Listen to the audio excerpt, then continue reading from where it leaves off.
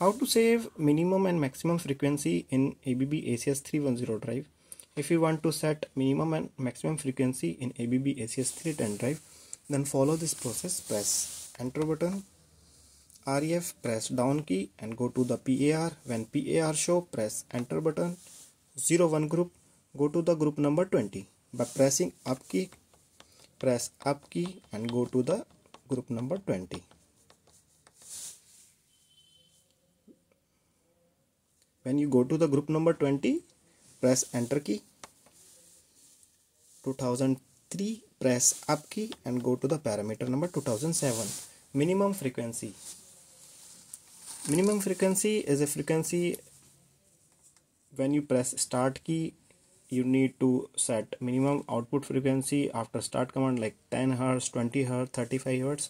You can change by pressing enter key 2 times. By pressing up down key, you can set your minimum frequency value and press enter to save.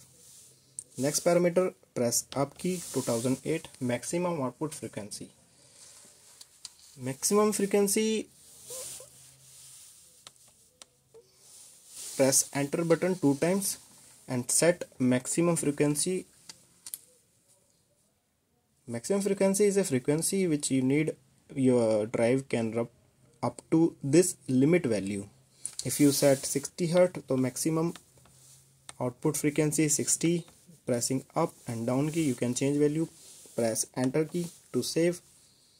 Now minimum and maximum frequency set. Press exit, exit, exit. Go to the main display.